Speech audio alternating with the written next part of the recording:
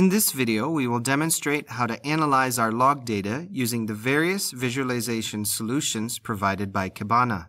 We need to create an index after we have ingested data to Elasticsearch. We can create the index using Kibana. Navigate to the Management tab on the left navigation pane and click on Index Pattern. From this page, click on Create Index Pattern.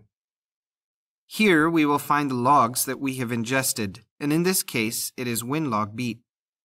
We will create an index pattern, specify the name as WinLog.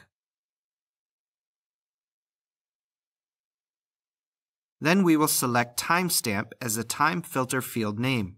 Click Create Index Pattern. So now our WinLog index pattern is created and there are 108 fields.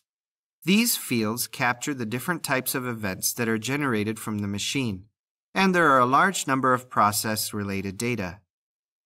We want to analyze these logs, and we can analyze these logs with the help of certain form of visualization. Let's create a simple form of visualization for this index. Navigate to the Visualize page from the left navigation pane. We will be using data table as the form of visualization.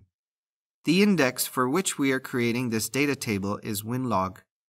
Now split the rows and we will use the terms as aggregation.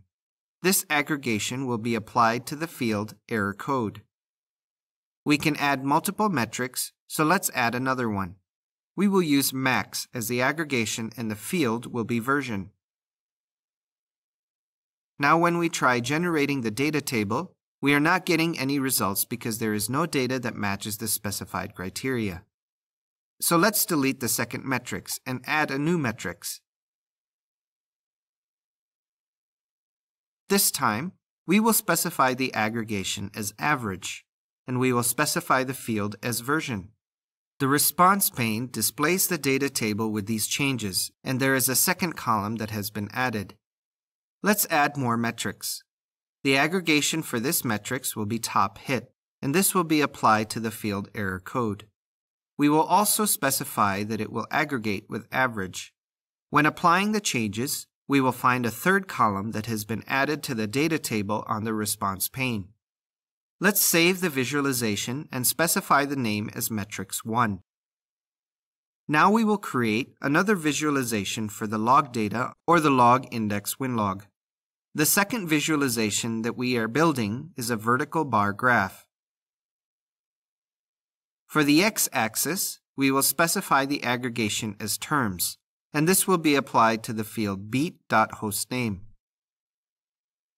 The resulting vertical bar graph is displayed on the response pane, and it has the count details and the hostname as well. Now let's add more metrics to the visualization that we have just created. This time, we will use max as the aggregation, and it will be applied to the field error code. The resulting visualization now includes the count as well as the error code.